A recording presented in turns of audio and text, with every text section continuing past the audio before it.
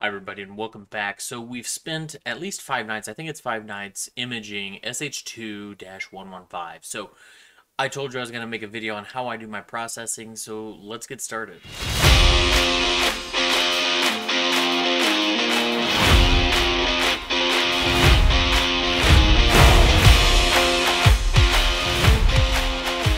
Alright, so the first thing that I do called blink. And I use blink to actually analyze all of the images. So let me make this a little bit smaller. So I'm going to say open. And I believe, let's see. So lights, and I do raw folders because I want to see all of the images that I took on night 1 in this case. We're going to go ahead and open that up. Now I do use a gaming computer, so my processes may actually run faster than yours. I know a substantial amount of people will try to do this on a laptop. Some of these processes within PixInsight are incredibly CPU intensive. So with that, all I do is I look at the stars. So if I make this just a little bit wider and I zoom in, I'm going to stay on these stars here. And what I essentially look for is anything with a big shift. If it has a substantial amount of shift, then you're likely going to have problems later with stacking. So I usually don't save those images. So what I'll do is I'll look at these 3 stars, for example, and I'm going to press play over here, and it's going to run really fast. But I'm going to watch these 3 stars, and then they will flip, and they'll be on the other side. So I'll find it just on the spot. Another 3 stars or so to look at. I will keep an eye on them and look to make sure that they're at least roughly circular. Sometimes they might be elongated. That's usually okay because once I go into Astro Pixel Processor and I tell it to stack only 85% of my best images, it will do an HFR evaluation, which is the half flux radius of the star, or essentially how circular it is and how large it is. And anything that's, let's say, 5 and the rest of them are 4, it will automatically filter that one out because its score wasn't as good as the other. So let's press play. And we can see we've got a good rotation because I did tell the mount to go ahead and dither after so many images. And you can see it just keeps running through the cycle. And as I look at those stars, I don't see anything in here that tells me that I can't use all of this data. So what I'm going to do is click back into this window. I'm going to do Control A to select all. I'm going to click this right here, which is basically to move the files. And I'm going to go from raw folder to verified night 1. And I'm going to say select folder. It's going to move them all. I'm going to close. Then I'm going to go open, and I'm going back to raw night 2.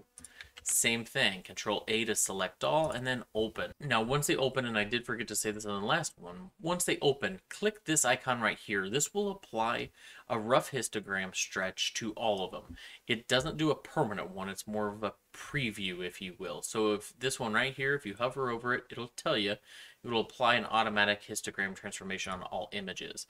Now, why that's important is as you go through these images, all of a sudden your screen will just go black because they don't all have this preview. So same thing, we're on a different night. We're going to go ahead and evaluate. Do we have anything that really sticks out? And you can see on one of those images, we had a massive satellite come through. So we will keep an eye on this particular one. I don't usually like to keep images that have a satellite streak that runs right through my main target. And in this case, this is hydrogen. The nice thing about hydrogen is it tends to filter out a little bit better than something like oxygen. I don't personally know why that is, but I do find that hydrogen can filter out satellite streaks much easier than oxygen. And sulfur also does a decent job, but oxygen's usually the problem one. And then when you do LRGB, I find that blue and green are also problematic when it comes to this. So let's zoom in again. I didn't see anything that really stuck out as that star looks bad. And if you don't like to go that fast, you can always slow it down to like a half of a second. So you can look at them with a little bit more time. From what I'm seeing here, I don't see anything that stands out. So again, I'm going to go Control A to select all. And I'm going to move these folders to verified night 2. So I will go ahead and just speed up this process because I have more nights to do. And I'll get back with you when we get ready to stack.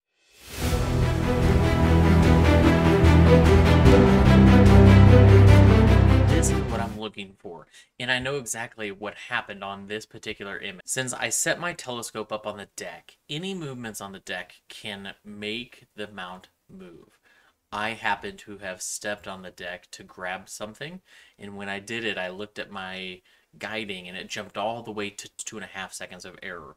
That's what you're going to see here. When I did that, the star literally shifted around ever so slightly, but just enough that it has ruined this entire 10-minute long exposure of oxygen. In this case, what I'll do is I'm going to click on just it, and now I'm going to click this single panel. If you click this one, it will close all of your images. Don't do that. Just close the selected image. So what that'll do for me now is when I go to move all of these files to my verified, meaning I've looked at them, I'm content with what I'm seeing, it will leave that one in my raw folder and it'll move only the ones that I like to my verified. So that's a perfect example of what it is I actually look for when I'm starting this blink process. So we'll speed it back up.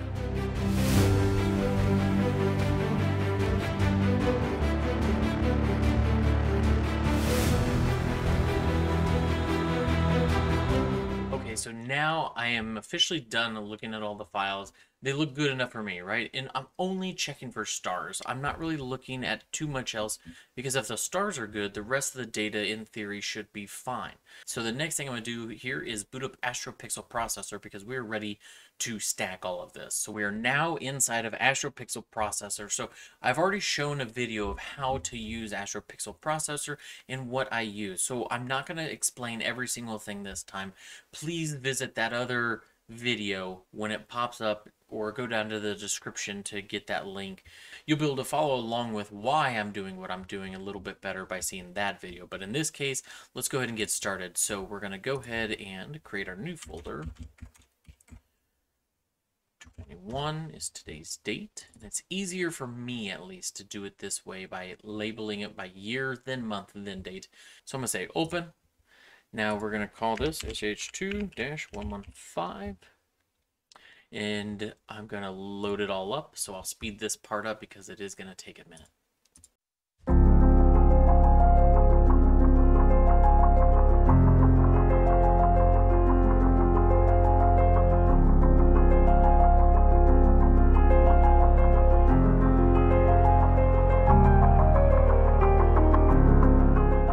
So we finally have all of those loaded, and you can see I've got way more calibration frames than I do light frames. So I'm going to leave everything else exactly as it is. We'll go to calibrate. I'm just going to make sure that this adaptive pedestal is turned on, but otherwise I'm going to leave everything as is.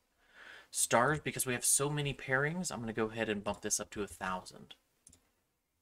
Register, I'm not going to change anything in this setup because we did use the same camera and optics the entire time. But we're going to go to normalize. I'm not going to change any parameters on normalize either. I'm going to go to integrate. Now in this case, we're going to go to, I'm going to do the best 90% of my images. We're going to change integrate to average. And the reason being is if we hover over it, average is if you have more than 20 frames, you use average integration. Then we're going to use quality, my weight. And the reason being is if you look at it, it's going to give it a score based on noise, star density, star size, and star shape. So rejection filter, I'm going to do adaptive rejection. And so with the kappa low and the kappa high, if we read this tooltip here, we actually want to increase this because I don't want it to clip a substantial amount. So I'm going to bump this from the native 6 to 7. We're going to change kappa low to 7, and we're also going to bump this up to about 3.8. That way we're on the higher end on both of these spectrums and we clip less. Diffraction protection, I usually put this at about 5. And then because we did have multiple nights, but I can do this correction inside of PixInsight, I'm going to leave it alone. And we're going to do multi-band blending, and we've got plenty of overlap, so let's say that. And now I'm going to go ahead and integrate, and this is going to take a while because of how many files that I've got. So I'm going to stop here, and we'll check back as soon as it's done. So I just got the ding. It's done. So let's take a look at what we got. The first thing we're going to look at is the sulfur. Then we're going to look at the oxygen. And now we're going to look at the one that really is going to make a huge pop. Look at all of that gas and dust just surrounding this entire complex. The entire region of Cygnus is amazing, and areas of focus are going to be the two nebulae side by side with the bubble one up in the top. I actually need to look, what is that? So let's hop over into PixInsight. What I'm going to do is I'm going to go to File, and I'm going to say Load Project, and I have my new blank.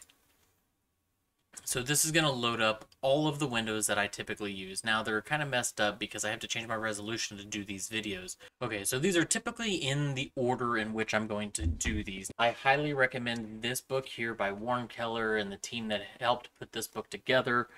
Inside PixInsight 2nd edition. You can get this on Amazon. There are a lot of great items in this book, especially for people who haven't used it, and even more so those that have. Because after reading this, there were elements of processes that I was running that I didn't fully understand. And this book really breaks down how that works. And I recommend using this as your guide for processing. Make sure you understand what it is you're doing and why you're doing it. I'm not going to sit here and tell you I am an expert at their level by any means. I've merely taken their advice and I've tried to apply it in a process that works for me. So to open an image in PixInsight, if you've never used it, you just simply double click the background. And now I'm going to go over to my SH2 file. I'm going to go to my Astro Pixel processor file. And now you can see all of the files in the directory that we had set inside of Astro Pixel processor, but the ones that I care about are going to be down here, these three. So I held the shift key and I selected all of them, and I'm going to say open. So the first thing I do before I do anything else after this step is I go to image integration. So if I go to the process, all processes, it should be image integration right here. What I'm going to do is I'm going to actually grab these same three files and I'm going to stack all three of them together to make one superluminance, if you will, image. I don't always use it, but I want to have it in the event that I do decide to use it. And it's easier to do this process now and then decide you don't want to use it later if that's what you choose. It just depends on what works best with your image. I find sometimes my luminance, I do a histogram stretch that makes it a little too bright, so when I apply it to my darker colored image, it loses its coloring, it loses its saturation, it loses elements that I found were important to begin with. And when that happens, sometimes I don't use the luminance, or I try to tweak whatever I can to keep it as close as possible. So now we have all of these files, and the first thing I like to do is minimize all of them and rename them. So hydrogen alpha, I'm going to just call it HA, and I'm going to say 1, because I do different iterations sometimes, and I want to make sure I keep it in order. This one's going to be 03, 1. And you can name this whatever you want. And there's multiple ways inside of PixInsight to rename these. I like to click this little N key at the bottom, and that allows me to rename it. You can actually right-click it and say Set Image Identifier. Or I can double-click the image, and over here, if I double-click the title along this tab over here, I can rename it. So 3 ways to do the same exact step. I like this one because I don't have to open it up, and it allows me to get whatever naming convention I want in there. And I'm going to call this SL1 for Superluminance 1. I picked up the name Superluminance with Steven from Entering into Space on YouTube. So if Steven's watching this, just know I am stealing from you. With that, let's go put these together. I'm a little OCD about how they're displayed. Now, we want to do a crop, and why we want to do a crop is because we want to get all of the data that we are actually going to process and remove all of the stuff, such as the overlaps or the black space. For example, if I open this image, I can't actually see all of my bars, but let's do that. So I don't really want all this black space because I can do things that will pick up this black space here and will alter my image in a way that I don't really want. So what I'm going to do is crop, but since I don't know where my S2 and my O3 crops need to be, it's easiest if you take that superluminance, and up here I'm going to, and I guess I could do it down here. You're going to look for screen transfer function. I put it on my desktop here. I'm going to double click it. Now, I'm going to remove the chain links because it works better for me that way. And I'm going to click the little radiation looking button here, which is for auto stretching. It doesn't actually apply the stretch, but what it does is it gives you a view of your data. Sometimes I find that it does overstretch it, so do not worry about what you're seeing. So the first thing that I want to do here is I want to go up to Process. And I'm going to go to All Processes, and then I'm going to go to Dynamic Crop. And the reason being is, and this is really, really cool how they did this. So let me pull it over here to this part of the screen. So now what I got to do is I got to click this button down here, which is going to be the reset, but it picks up this imaging area of my image. Then I'm going to go up to the corners, and you see where the square has little filled squares come up. That means now I can grab the outside of those bars and I can pull them in.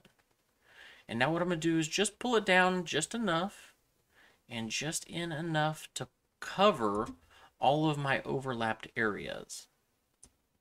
I'm going to do the same thing here. I'm going to look from the left side. That should be good from the left side perspective, and from the bottom I'm going to pull it up just a little bit.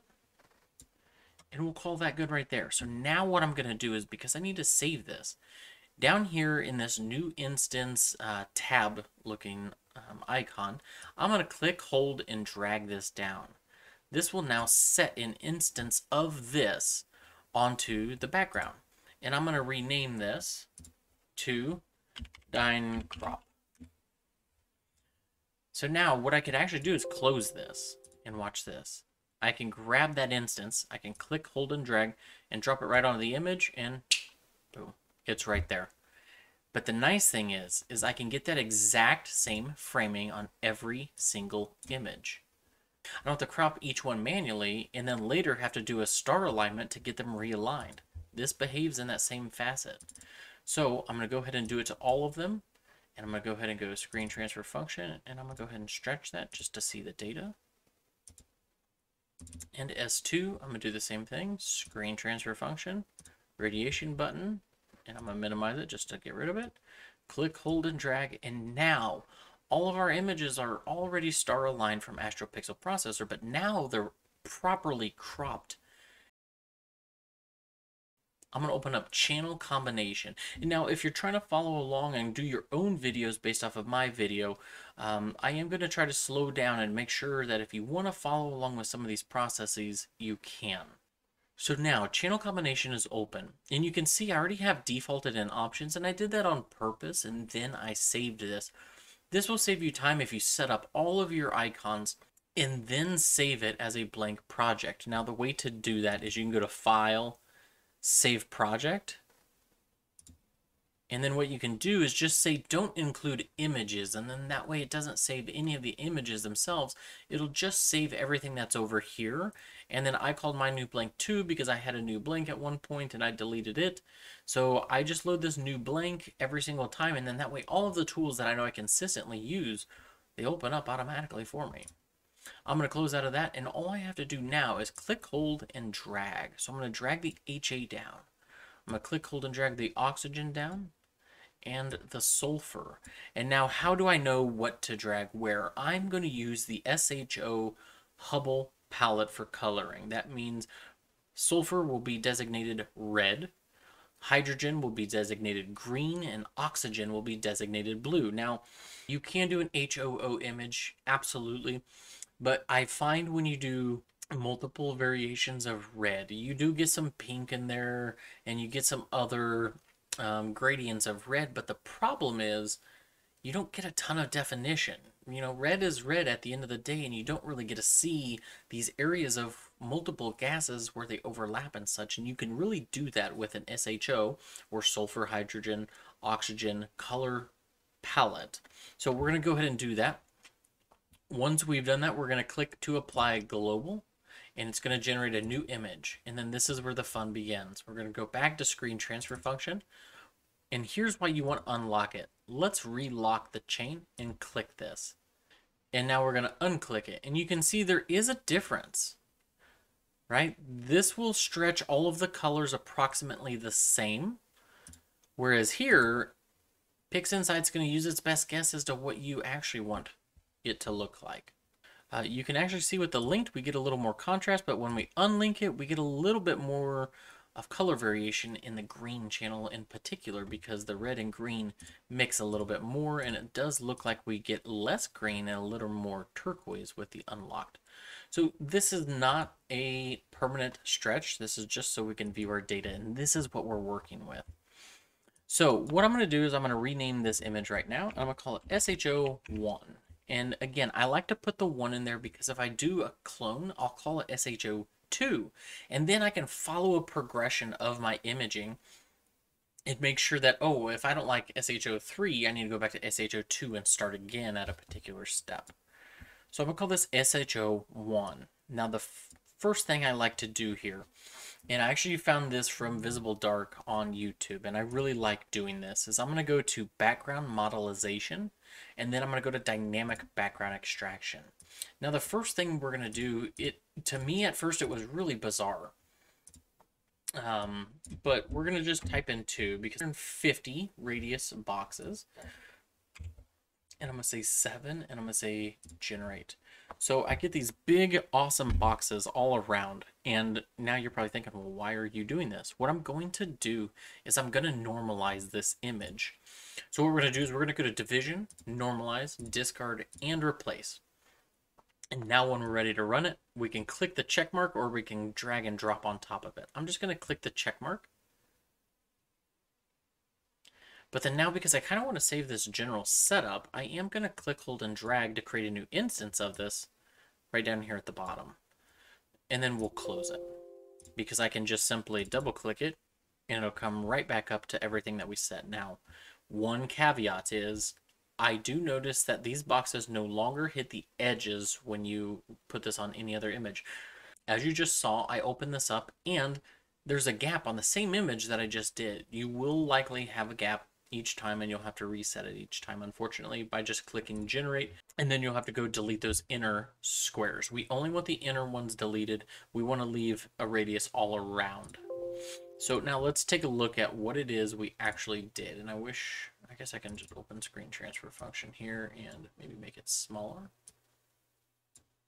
That'll work. So we're going to put that just right up here because we're going to use that fairly often. So before and after, and you can see we have a little bit of color gradient in there, but as soon as we do that and undo it, you can see the image bouncing a little bit. And then from that, because most of this area is nebulosity, sometimes the automatic background extraction works the best. So to find that, you go to all processes each time. I find this is so much easier, and go to automatic background extraction. I don't usually change anything except for if you just ran the process that we just ran, unselect this normalize. You don't need it again. And then click, hold, drag, and drop. And then your screen's going to go black. Now we're going to come back to screen transfer function. We're going to click on the radiation button again. And now we're going to look at our image and we're going to try to evaluate it. The easiest way for me to evaluate what it is we just did is to make a clone. Oh, and I guess I should explain. If you click and hold this tab, it will then create a clone of the image you just created. So I'll close it because I've got one back here. But now we're going to undo what we just did, and we're going to re-screen transfer function this. And let's put some of this side by side and take a look. So you can see we have a much stronger signal of green here. We have more prominent background space over here.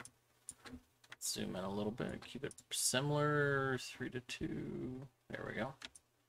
So let's look at our background areas here, and you can see the automatic background extraction pulled out some of this haze and was really able to create some contrast and depth within our image by simply removing some of the stuff that's right over the background. We can come up here and we can check into our detail areas and see how they look. Let's move it a little farther to the side and let's see if we can't match these up similarly. We can see we have really good detail on both of these, but you can tell that this one pops just a little bit more now. I'm going to minimize it. I'm going to leave SHO1 over here to the side. And we're going to work off of this one, and we're going to call this SHO2. And again, I like to do it this way just because I can follow my work a little bit better. It's easier to go back and remanipulate something when it's a clean slate as opposed to undoing 400 times just to get back to that single step. We're going to work off of this image now. So the next thing I'm going to do is I'm going to get to a patch of the darkest area that I can find. And I think that's going to be right here. So we're going to zoom in quite a bit. And now I'm going to hold the Alt key and then press the N key and then let go. You can see my cursor changed, and now I can draw a preview screen. What we're going to do is we're going to say this is our background. And then I'm going to zoom out here. And you can see it's tiny. But the next thing we're going to do here is this background neutralization and color calibration. So when you open up background neutralization, over here on the side, we're going to tell it what preview we want it to do. We're going to click the drop down and we're going to go to SH2 preview 01, and we can confirm that preview 01 SH02 is the image. I'm going to say OK. And then I'm going to click over here and say new instance and drop it. Our image just got really weird. But after we do this, we just simply need to reopen screen transfer function and click the radiation button again. Process, all processes, and you can find color calibration right here. So anytime I click one of these icons off my desktop, just simply go to process, all processes, and then find them alphabetically in that order. The same thing, except up here, we're going to leave white reference exactly where it is. Our target image will be the SH2 image, SH02 image inheritedly. Over here, though, this background reference point is where we put our preview. So I'm going to say that that's our background. And now I'm going to click, hold, drag and drop. Once this runs, I'm then going to minimize color calibration because we are done with it. And I'm going to re-stretch the image. And now you can see a little bit better of a color balance. We're not really dominated by green, but we're not dominated by blue, and we're not dominated by red. Everything should be relatively equal at this point because we've balanced it. So I'm going to minimize screen transfer function.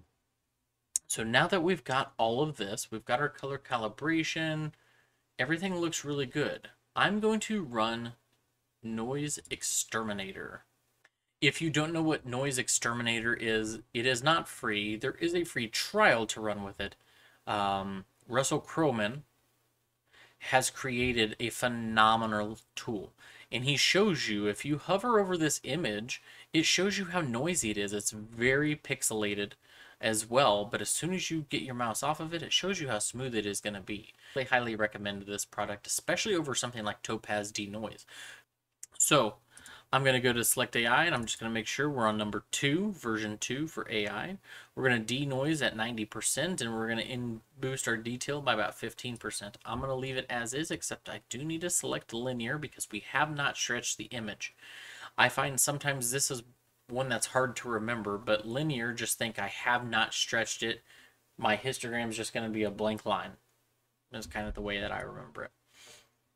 So we're going to click, hold, and drag that on, and it is going to take just a minute. We'll fast forward and be right back.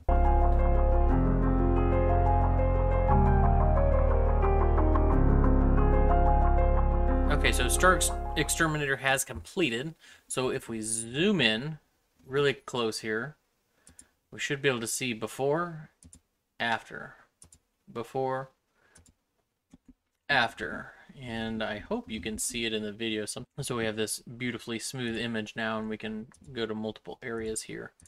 And usually these background spots are the ones that are most impacted. If we look here, yeah, you see we've got like a little bit of purple, a little bit of blue, a little bit of red, and now it's just one smooth background there.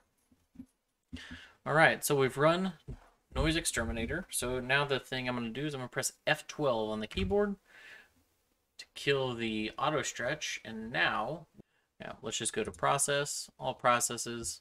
We're going to go to histogram stretch or transformation. Histogram transformation. So now what I'm going to do is I'm going to click the little circle because I want a real-time preview. And then I'm going to click the reset button. So we start fresh, and then because I want to see where our histogram actually is, I'm going to click this track view button. You can see our histogram's way over here. So I'm not going to touch the white point. I'm just going to touch our mids. I'm going to drag this all the way over until we start to see a little bit of movement. And then I'm going to click the square to apply it. And then I'm going to reset. I'm going to drag this in until we get right at the peak there, or right at the bottom. We're going to click reset. And then we're going to bring in the black points to match where our light starts to register in the histogram. And then we'll bring this over to about here.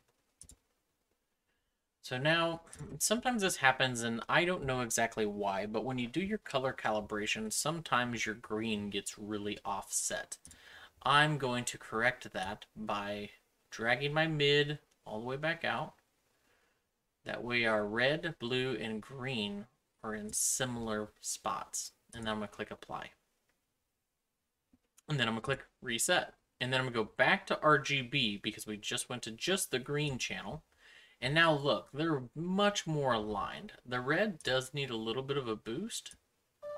So let's get that in line right there. And then we're going to say apply. And what I'm looking at is right here, these three peaks, I like to have them almost completely in a perfect line. That way they're properly red, blue, and green, and we're not swamping with just green or, you know, another color. But I do like to get the histogram to push out usually to this line here. Sometimes if you have low noise, but you have really good signal, you can get it to this horizontal line here, but usually it's this halfway line that you see just right there. So we're going to reset. We're going to click the midtone. We're going to drag it up to about right here. See where we're at. So here's where you can start to kind of mess with a little bit. We'll drag this in, and at the top, what I'm looking at is right here. I don't want to come in too far where we start clipping actual data, but I do want it to come right up to where we start to see this red line. It looks purple because of the red and blue overlap. Right here where it starts to come up, which is about right here. So I'm going to pull the black point down here to that point right about here. And then I'm going to stop with the black point. I'm going to grab our mid-tone, or mid-range one, and I'm going to pull it, and I'm going to watch our image to the side to see where I want it. Sometimes I find if you start farther inside to do an overstretch and then work your way back out, that works best. Some people like to work with a little bit cooler of colors, which would be probably about here. And what I'm going to do is I'm going to focus on the star color because we're actually going to pull all of these stars out, and then we're going to modify our gases and dusts a little bit more once the stars are out. So I'm going to pay attention to our stars, and I'm going to get our stars where I want to see them. So this is probably good right about here for our stars. So I'm going to go ahead and say apply. And now I didn't look where I was at any point, but if you look closely, I'm right next to that point where I told you you might want to shoot for. So what I'm going to do is I'm going to minimize the histogram transformation. And now I'm going to close out of our preview screen because now I only want to see the actual image. We are done with the background, so I am going to go ahead and say delete the preview. So this is our image right here. This is stretched and ready to go. So some people, what they'll do right now is they'll correct the magenta stars, but I actually want to pull out the stars first because some of that magenta color, we do want aspects of it later in the processing, not with the stars though, but with the background. But I've found if I run the script utilities and correct magenta stars, it actually removes some of my color data from my nebulosity. So I actually prefer to wait to run this particular script until after I've run Russell Croman's Star Exterminator. So now I find it here, Star Exterminator. I'm going to say select AI and make sure I have the latest, which is version 10. I do want to generate a star map image.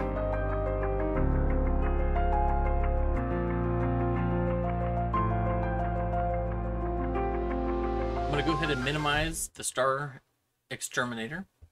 And now that I have all of the magenta out of the image that I do not want, you can leave the magenta stars in. NASA sure as heck does. They don't usually correct the magenta stars, but a lot of people find the magenta stars as a bit overwhelming, and some people find it incredibly ugly. I think under the right circumstances, having even a little magenta still in them is appropriate.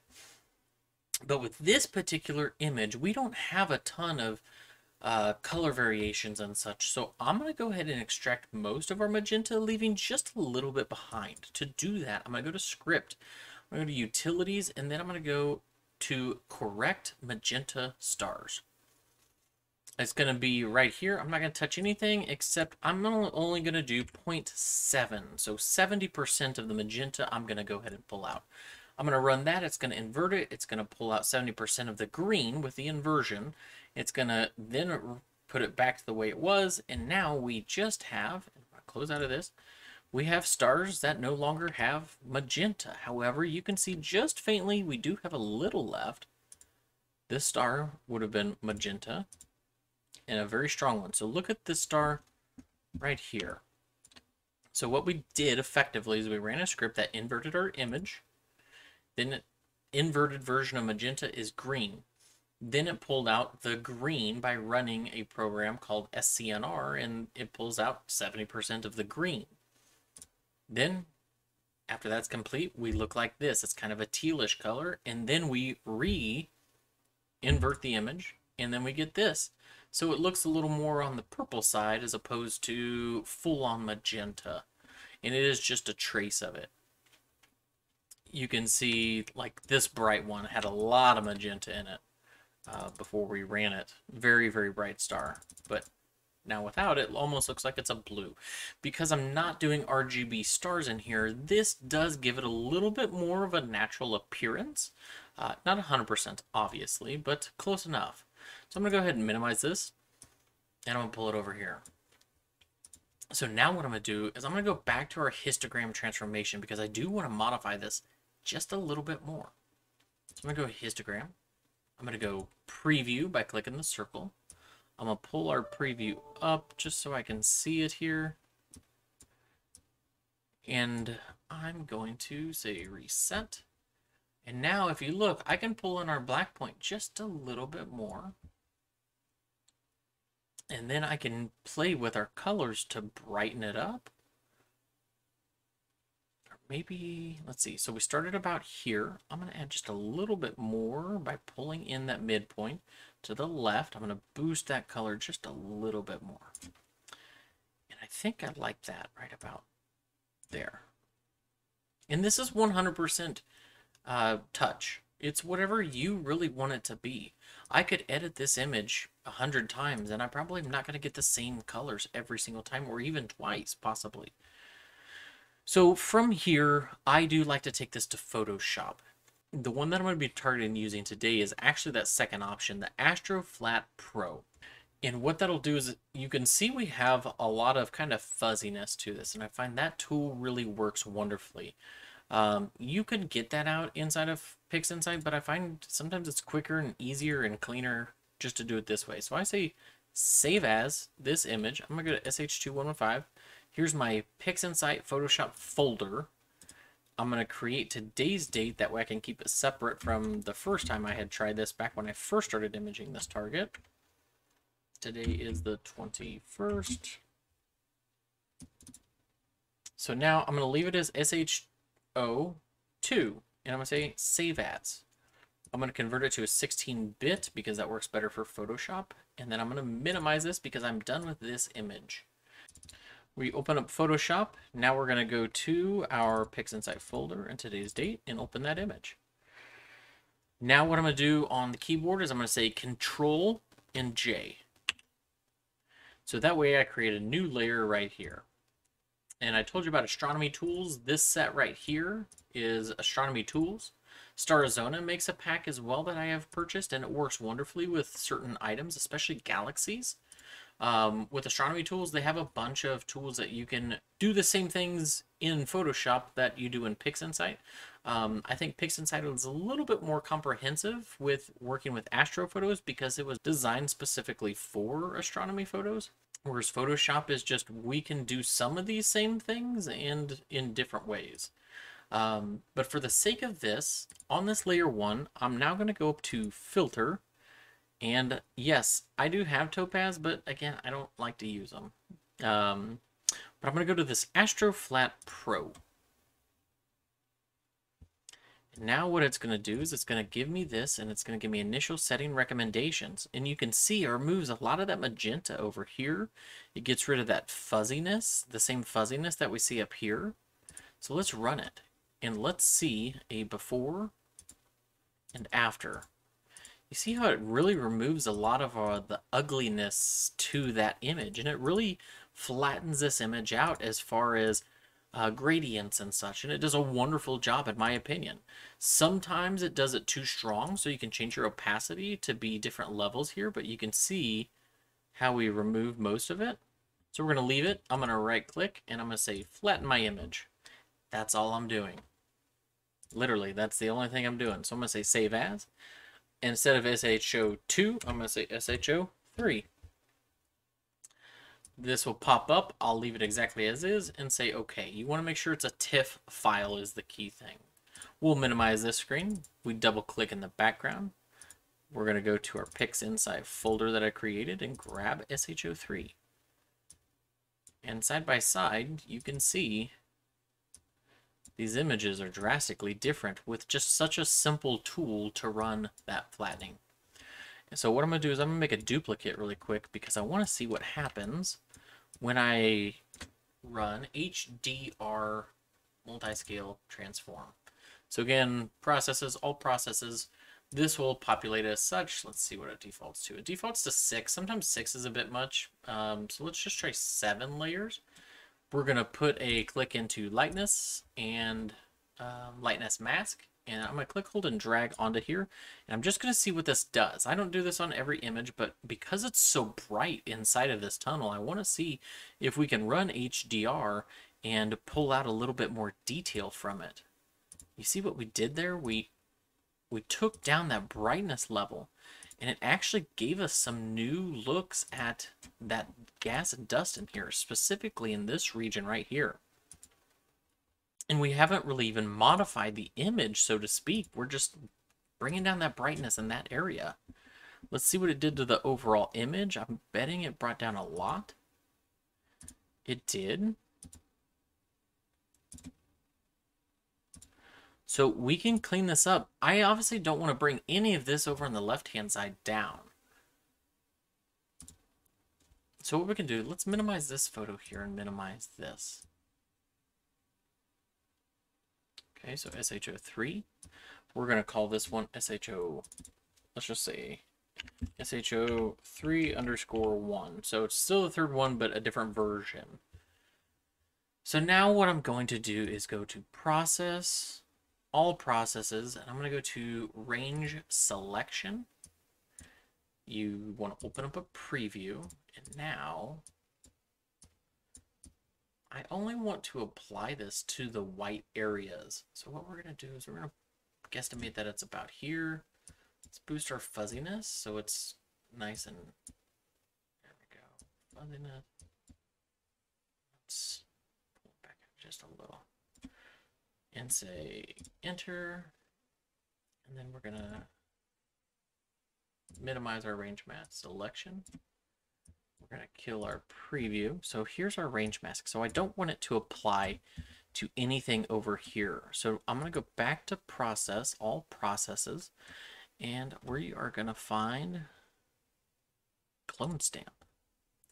So this tool is a little finicky in the sense of you have to make sure you click these things in this order. So you have to reset.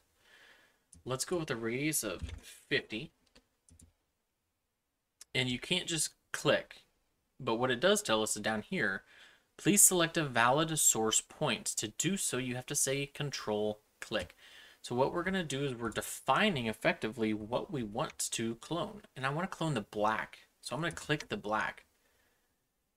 And then I'm going to start painting over all of this. That radius is definitely not enough. So let's say maybe 150. we go. And I'm going to get rid of all of this white because I simply don't want it.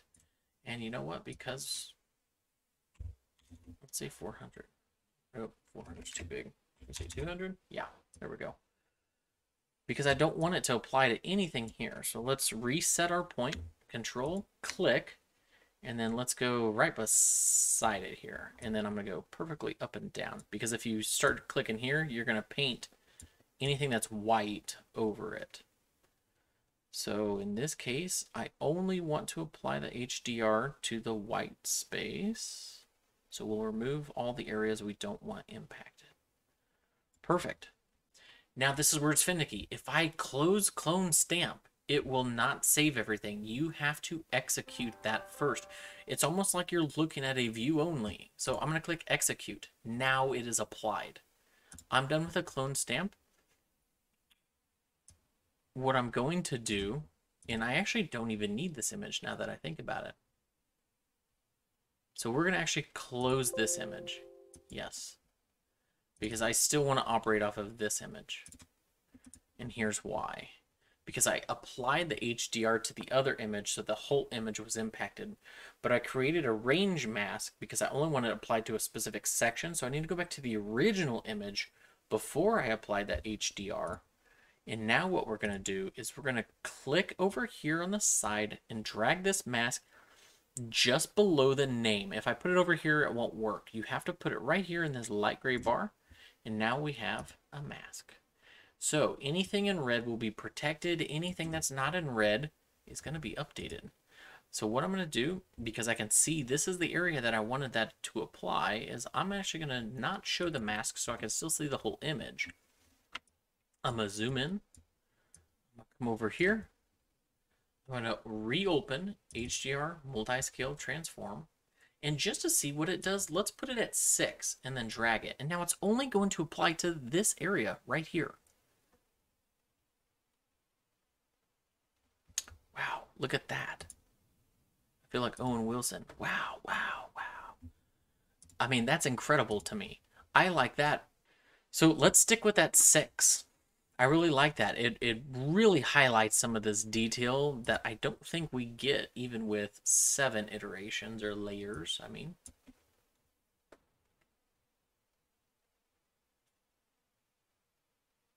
yeah, I kind of like that dark structure a little bit more. So let's go with 6.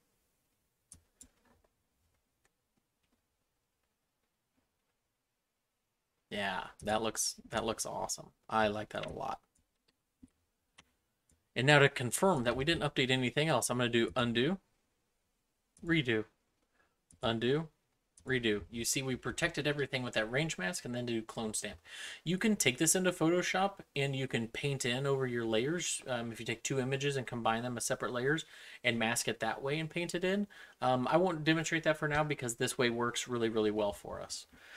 So this is our image. I'm done with my mask, so I'm going to right click in the image and say remove the mask, and I'm going to move the mask over. I am going to keep it just because I think it's best to keep it in case you need it for future purposes for any reason.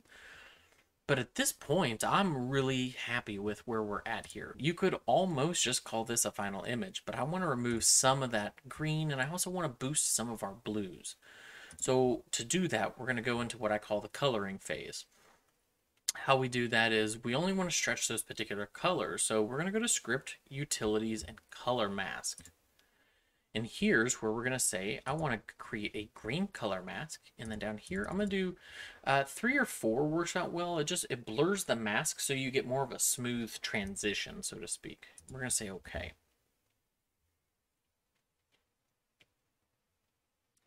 So we get the mask. And it's blurred a little bit. I'm going to minimize it. And the way to look at this is the SHO3 green mask. Color mask green. Sometimes people want to rename that to say green. I'll leave it there because I know the G corresponds to green. And then I'm going to rerun color mask. And I'm going to pick cyan because this is more cyan than blue. And same thing. 1, 2, 3. And OK. Now we get a lot of the same areas. And I'm going to put this up here. And then one color that a lot of people seem to miss is yellow. We've got a lot of yellow in this image. And I'm going to do 4 just so it blurs it a little bit more because I don't want to overpower my image with any yellow. So we're going to get a nice blur to that one. But you can see there's a lot of yellow into this image, specifically right around SH2112. So we have these 3 color masks. So how do we start working? I'm going to grab the green one. I find it's best to just go ahead and start with your base color, which is green, which is our hydrogen. Minimize your color mask once it's applied. We can confirm the mask is on by saying show mask. But because I don't like to work with it like that, I like to disable the show mask, but the mask is still on. And we know it's still on because over here, our tab is going to be this brown color.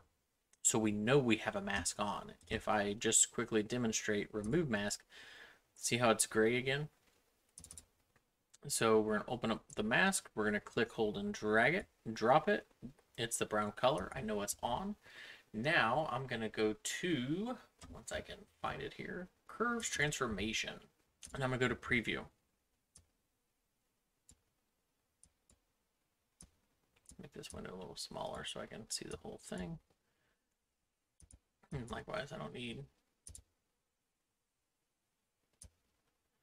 this to be monstrously big. Okay, so here's our image.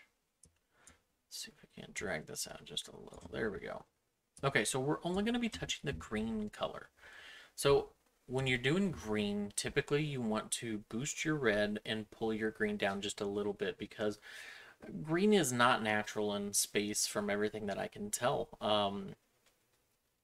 In some circumstances it looks okay, but for the most part green is not natural, but a combination of colors can make green, which is totally fine to leave in your image. And let me show you with when we boost this red, and some people really like orange a lot. I don't like orange that much. If you drag it to where you don't like it, you can, while you're still holding it or not, either way, if I click like this a million times, I can get in that general area of that block and I can right click it and it will remove it. The other option is if you're just working with that one line and you just don't like one line, or maybe you've done so many and you just don't want to click all of them off, just click reset and it'll take it back to where you were. So I find, let's boost that red just a little bit. I don't like to go overkill. I like to do this in iterations. So I'll do multiple variations of this. So we'll boost that red. We're going to bring down the green. But what I find, and I like to move this a lot just so you can see what happens. So I like the idea of actually, I'm going to click the X, just, that's the other one. If I boost the green and I don't like what I did for just the green, but I've already hit this, again, I can right click it, or right here is this red X. This red X will apply to just that green line that you're currently modifying. So you can pull down your green a little bit, but you can also boost your green on the higher end, on your, towards the white point there. And you can actually cause it to have a little bit more of a highlight in those green areas to make a yellow. So we can say that. Now if I put a bunch of blue in, it should go way too much blue and almost to a purple where you get a lot of the green and blue mixing. There you go. So you can create some crazy looking images, but we're not going to do that for the sake of this. I do need to see what happens. We're going to leave the blue as is. I'm going to pull that red back up a little bit. Yeah, let's look at the highlights. Yeah, let's boost that red and the highlights a little bit. This will help create a little contrast too. See if I can demonstrate this. If we look over to the left-hand side, where I'm going to be watching most is right here. So if I boost the red and then I highlight the red, it's pretty faint, but you can just see right where it's really highlighted there. We're going to add just a little bit of extra to it, and that way we get a little boost from that area. Let's say okay. We can then look at pulling our green down. Yeah, just a little bit. I like that. But let's now go to this lightness. I want to boost our lightness and make this whole area maybe just a little. I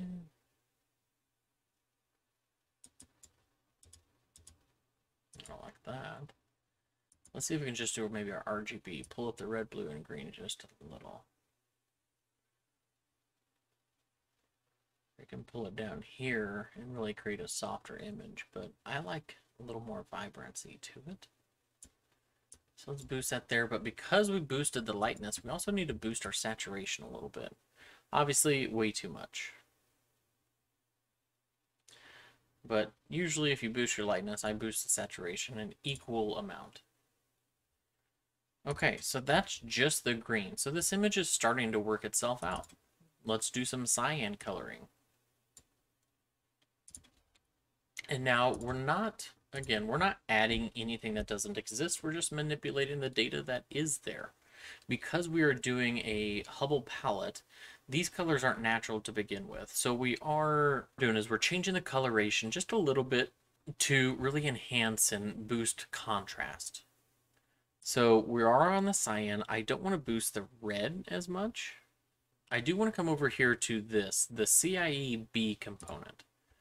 And watch this. If I drag this down, we can change the color of our blue to be ultra turquoise, which that's obviously going to be a bit much. But we can pull it down just a little bit to give it a little more boost of a turquoise-ish color. And we can apply that. Then what we can do is we can actually boost our green in that area. You see how that actually gives us a little more contrast to our hydrogen? I don't want to do it much, but maybe just a tiny little bit. And then let's see what happens when we put our blue in. We're going to start it up high and work our way in. We need to boost it. Let's maybe go an equal, let's go about halfway. Halfway between our start point and the green. And then we'll click apply. So I'm happy with that blue. It looks decent. Then we'll come over here to our yellow mask and we're going to just apply that. If you forget what mask you applied, just grab the mask that you do want and put it over it and the other mask will automatically fall off. So we are in our yellow, so we do know a boost in red will add a lot of highlight to it there. You see that? So let's boost our red. We're going to pull out some of that green and see what it should make it too dark. Let's maybe just pull it down a little bit down here on the low end. And let's see what happens when we boost it here. You see how over on the right hand side in particular, we really boost the yellow when we drag the highlight up. So I'm going to leave it about right here. That gives a nice little highlight inside that area. And saturation, let's see if we get much. We get a lot of value in saturating it. Maybe, but what I don't like is how it's not saturating more of that. So I'm going to go back to the green mask because I want a lot of that red to really stand out here. So just the red. Let's boost it.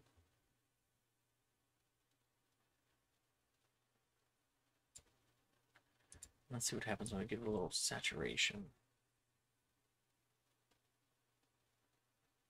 So that's really nice right there. It's not overly saturated. Like, obviously, this would be quite a bit overkill. But we can tell we don't have any crazy color gradients or truly defined overlapping areas where you can see, like, oh, wow, this color started and stopped right here. You're looking for something that's going to be a little bit smoother overall. And then we're going to do something here in a minute that's actually going to smooth it out even more. So I'm going to call that good with our coloring right there. I'm fairly happy with that. And now what I'm going to do is say remove mask. So the next thing I'm going to do here is I'm going to blur this image. But before I do, I've got to put my stars back in. So how do we put our stars back in? We need to go to Pixel Math. So right over here is pixel math, or again, process, all processes. We're going to go to our P's and find pixel math down here at the bottom. So now what I'm going to do is I'm going to say SHO3 plus SHO2 underscore stars. And the way I know that is over here is that file. The other option is, if you don't want to type it, is to go to this expression editor. Now keep in mind, we're not updating just green or just blue or just red in this case. We're going to update all of it. So I'm going to leave this use single RGBK expression selected because I only want to update one. I don't want to update each one individually. This would be more appropriate if you're creating a HOO image where you're going to combine formulas to make an overall image. But in this case, we're combining existing images to put those stars back in. So I'm going to go to expression editor. And the other option you have is, if we know our file names, is we can say SHO3, which is the title here, plus SHO2 stars. And just say OK. Then I'm going to click, hold, and drag. So before and after, we've got all of our stars back. And there we go. So now that we have our stars back in, what we can do is convolute this image. I'm going to blur it. We're going to make it so blurry that you lose all of your details. Look at that. That looks crazy now, right? Before and after. Before and after. Now you may be wondering why we're doing that here. But the first thing we got to do is leave this image up here. We're done with our stars, so let's pull that over here.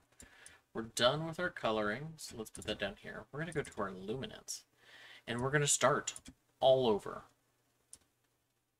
This is our detail layer. We only wanted this image because it gave us colors. So we're going to go to minimize. We're going to think we already did our dynamic crop earlier on. But now we need to redo this process, right? We're going way back. So delete our insides.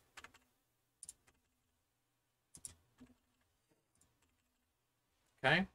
Division, normalize, discard, and replace. Execute. Close that.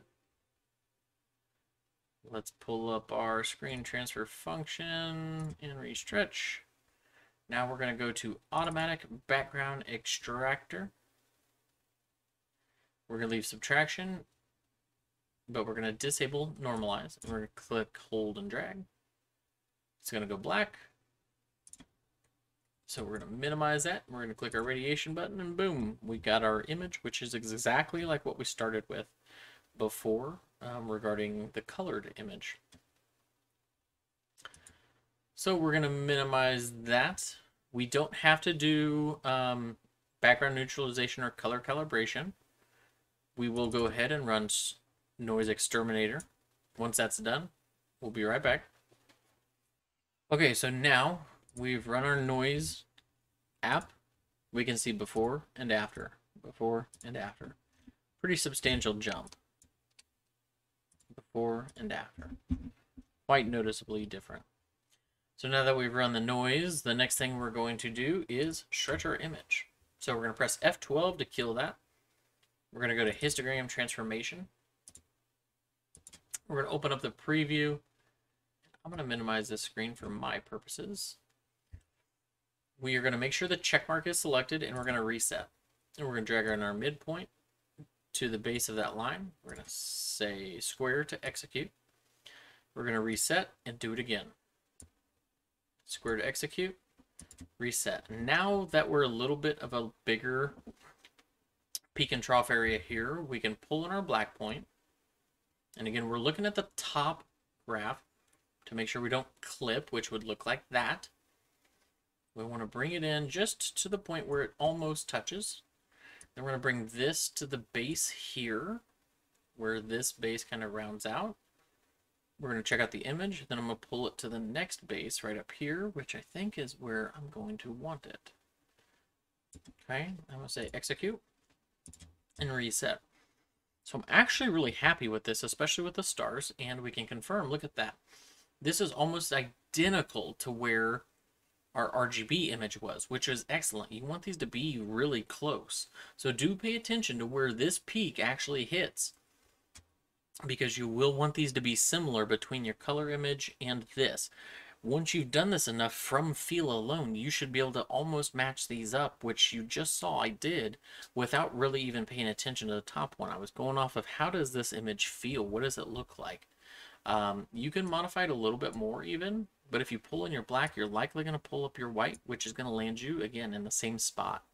I'm very happy with where the stars are. They're not overly bloated. They look really nice and tight. So I'm good with that. I applied it. I can click the reset, but it doesn't matter. I'm going to minimize histogram. We're going to close the preview. And this is our image. Right, we look at our stars and they look really, really nice. And that's all I care about right now. I don't care about the other details of the image, just the stars. Because that's what we're going to be modifying effectively. Because, like before, we're going to run Star Exterminator now. By generating a star mask, it is no longer linear. We're going to apply that. All right, so we now are done. So let's minimize this tool. We've got our star mask, so I'm going to minimize that and I'm going to leave it up here. You can kind of see some of those the weird fuzziness that we had in that color image. So we're going to do the same thing, but first we're going to boost this just a little bit more now that that's gone. So histogram transformation, we're going to click the preview button.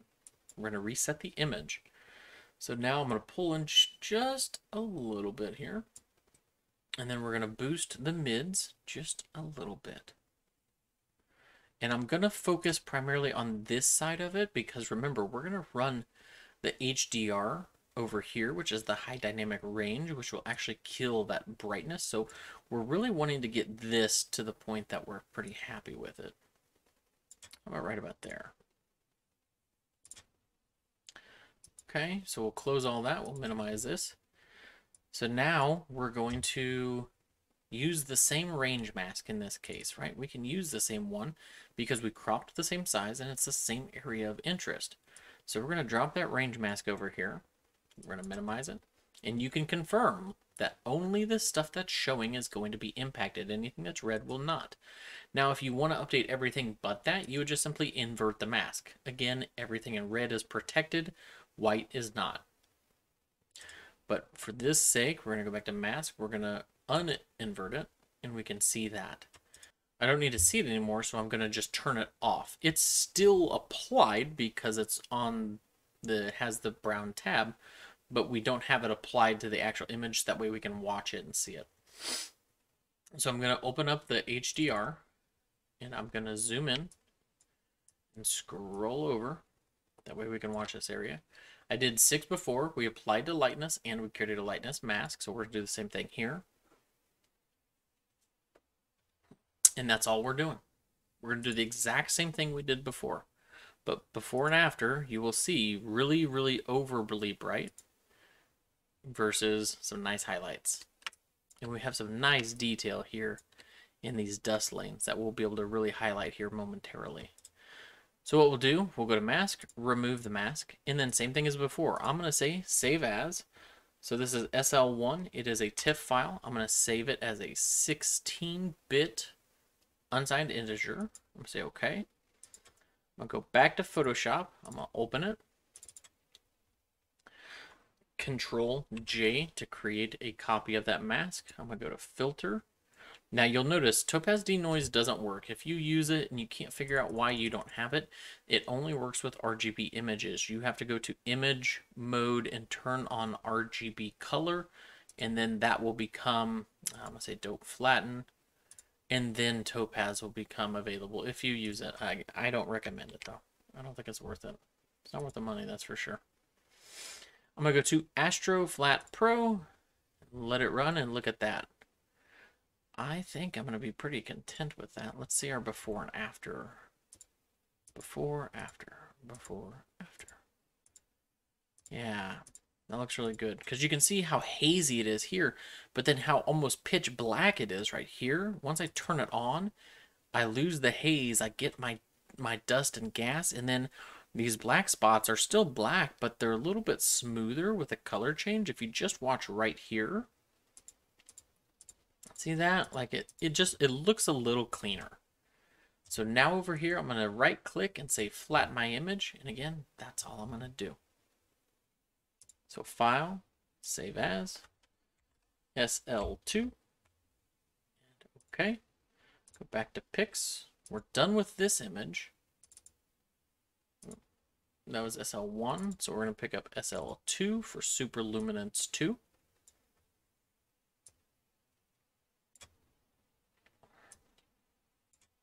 And that looks really, really nice right there. So now I am going to just check, not HDR. I'm going to pull up my histogram transformation again, preview, and here. And I'm going to see if I can do just a little bit more here. We can actually pull in that black point a little bit more. We can boost these highlights. Let's make sure we don't overdo it.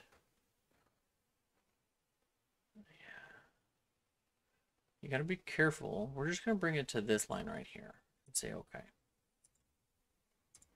So two problems if you overstretch this. Again, you could lose a lot of the saturation in your color when you apply later.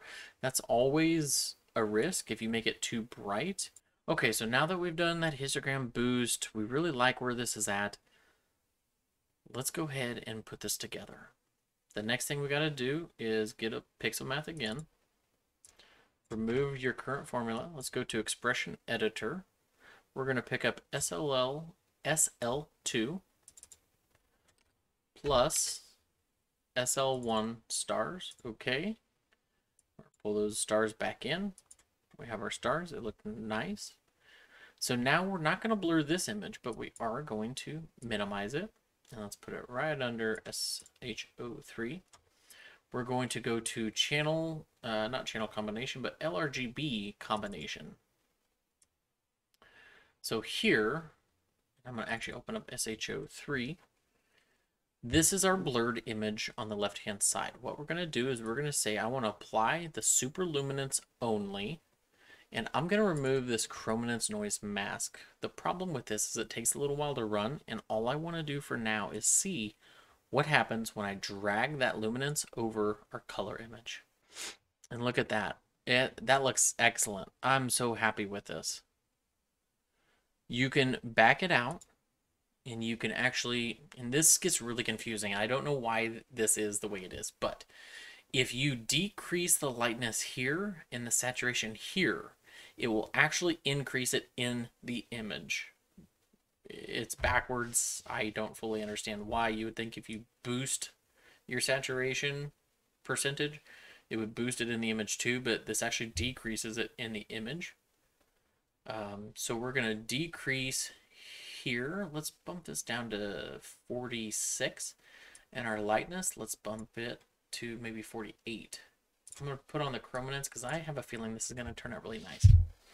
So while it's running, it's overlaying your detailed image on your blurred color because we don't care about the blurred color anymore. We just want the color from it on top of our detail layer, and then that's all we're really going to do here. And then it will run just an extra iteration of noise reduction for us, which is totally fine. So look at that. This is our image. This is what we have in our details. We've not added anything to it and we've not taken anything from it. We've simply boosted what we can and looked at what we've got. So if you come in here, you can see we have these nice pillars. If you look at your image when it was blurred or before it was blurred, like you can see there's detail, but there's not a great deal of detail. But when we add it, look at that. The difference of using a luminance mask allows us to boost those details a little bit more.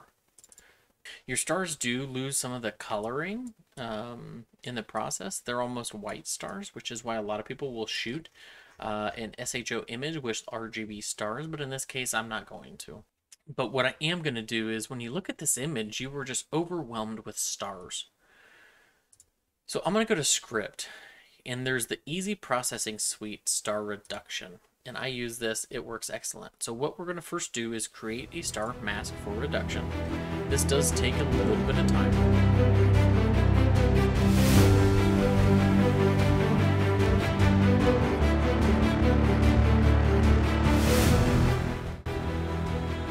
Okay, so now we have our star mask.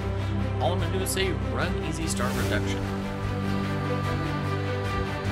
Okay, so to see what we actually got, I'm going to go ahead and delete this because I can always create another one if needed.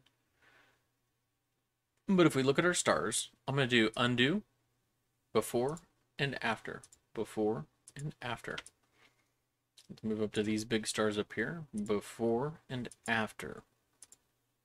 So you can see it does reduce their overall brightness, allowing us to look more at the surrounding nebulosity versus just a million stars everywhere, and we're a little overwhelmed with all these stars. So we can actually decrease it, and you'll see it mostly like down in this area here in the background when we run it. So it before and after. So I like this because it kind of, we're not removing any details, we're just dimming that light so it enhances our nebulosity a bit. So I'm really happy with where this image is, but we can even go a step further. So up here is the extract CIEL component, which is basically, let's create a luminance mask. So what I'm going to do is I'm going to apply this mask right here directly to my colored image, and I'm going to minimize the mask and pull it over to the side. Then I'm going to do local histogram equalization. Now, when you do galaxies, this kernel radius, the smaller it is, the more likely it is to enhance your dust lanes. But for a nebula, we actually want this number to be a little bit higher. So I'm going to say 275. And you can decrease these to 10-bit and 12-bit, but I'm just going to leave it exactly as is. And I'm going to go ahead and drag it on. This does take a little bit of time to run, so I'm going to fast forward at this point. If we go back, you can see the coloration that it does here.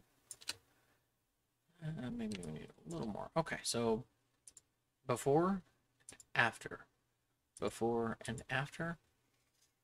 Sometimes it works well, sometimes it doesn't. In this case, I don't feel like it's going to work well because it's given us a histogram equalization, but it's also making it so much brighter in areas that you lose your color feel.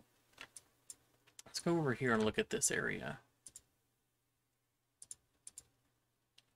See how it brightens your image up so much that I'm not really a fan of that. So let's try it again with maybe even less. Let's say 325.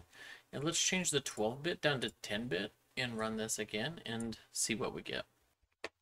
Okay, so let's look at before and after. And it's kind of doing the same thing. It's really making it pop in areas, but it's so much that I'm not liking it that much. So let's go back. I do like that better, but let's change the amounts to maybe only 30%. And let's rerun it. Okay, so before and after. Before and after. That's much more subtle, and I like that way better. Yeah. But now what I'm going to do is, because we do have our mask on, I'm going to go to curve transformation. And I'm going to boost our saturation, but let's see by how much. Obviously, that's way too much. And I like to move it kind of quick because it's really off of feel, but I know it's going to be less than here. You kind of watch for the green color. The green really pops when you saturate it. The other colors kind of stay marginally okay, but you can see that green, as soon as I stretch it, green pops the quickest in my experience. So you really want to find, where do you start to see green? I see green there. So we're going to go about halfway, and that looks fine right there. So I'm going to go ahead and say apply, but let's see if there's any other corrections we want to make. Do we want to lighten it up at the same time? Maybe we want to pull it down a little bit, but hit our highlights. No. Do we want to change our blues at all? No, that kind of updates all of them. But we can boost our RGB just a little bit here. Let's say bring it down slightly there. And up here. That looks fine. So we'll say go. So what I've been able to do is actually keep a little bit of the green in. I do like having some green. Not always, and not, let me remove mask. It's very subtle, but it's more of like a turquoise meets green. So it is kind of right in the middle, and I do like having that green right in here left behind, but we still have that nice turquoise color. Now, I've tried to stick to that. You do get some of the blue, but as long as you have some turquoise in there, you're kind of on that more natural looking edge with that. So I'm really, really happy with this. And I think we're going to call this good with PixInsight. So I'm going to say File, Save As, and I'm going to call this SHO4. We're going to say OK. We're going to go to Photoshop now because there's a little technique here that I like to apply sometimes. So we have this particular image. What I'm going to do is say Control J to make a new layer. I'm going to go to Filter, Other, and High Pass. And basically what we're going to do, and it's kind of hard to see it, but you're going to boost your radius. And let me see if I can't really overly show this. You're going to boost your radius so you put an emphasis on dark structure. So we're going to take this a little bit higher than 5. You can kind of see right here. There you go. You can kind of see that coming into play. You don't want too little because it's pretty faint and you don't want a lot. So we're going to do maybe about 6. Let's just call it 6 even. I liked 6. There we go. So now what we're going to do is we're going to come up here and we're going to change what our layer type is. And I'm going to go between soft light and overlay. Let's just go with soft light. So now if I press the Alt key, I need to get, let's go with the paintbrush. Press and hold the Alt key, I can zoom in. So here's before and after. Before and after. You can see it kind of puts an emphasis on that dark structure. It kind of pops a little bit more. And I think I like this enough that I'm going to use it. Now, I know in other times I've used this, when there's just a little bit of dark structure, I would prefer to just paint it in because I don't want the whole image to get all this, because if you look really closely, watch the stars. The stars actually re-pop. We're making them big again. So a lot of times I like to do this. I like to come into my dark structure. While selected on the layer mask, I will then, or on the layer, then I'll create a layer mask. Then I'm going to go Control I to invert it. I'm going to come over and make sure I have a white paintbrush. And I'm going to pick 100% opacity and flow. And see, I can just paint it in on these areas that I want to really pop. I don't want everything to pop, but just the dark areas. I don't want all these stars to come back for me. So I'm just going to come in. I'm just going to hit all these little dark structures to make them pop a little bit more. I'm not adding data to it. I'm just kind of bringing out the details a little bit more than I already have. So down here, and I don't do this in any specific facet. I'm pretty content with just doing it at a high level and non-specific. Let's see. Where else do we want to go? We definitely want this. Yeah.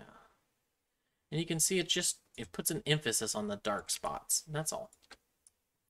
And here looked better, so I'll just hit that area, hit this area. That looked good.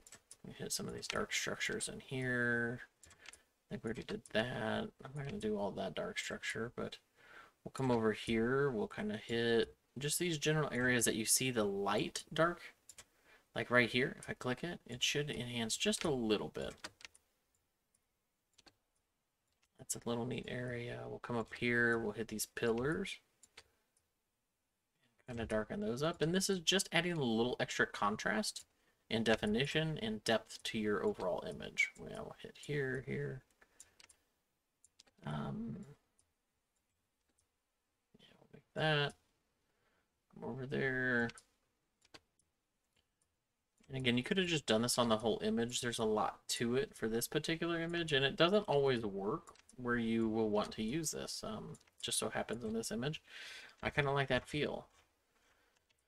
So we add a little bit of texture to these areas is all we've done.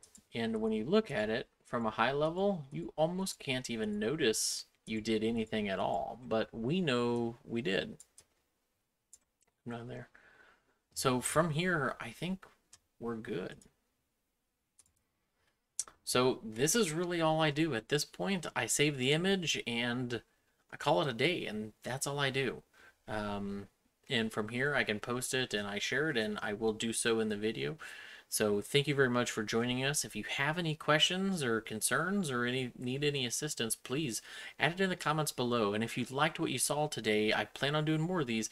Make sure to subscribe, hit the thumbs up, click the little bell to make sure you get notified of all my future videos as well.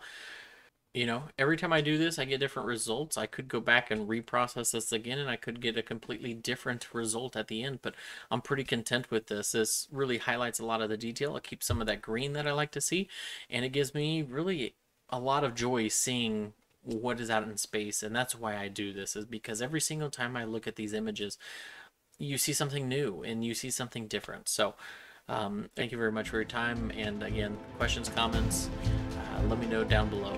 And otherwise, clear skies, and thanks for joining.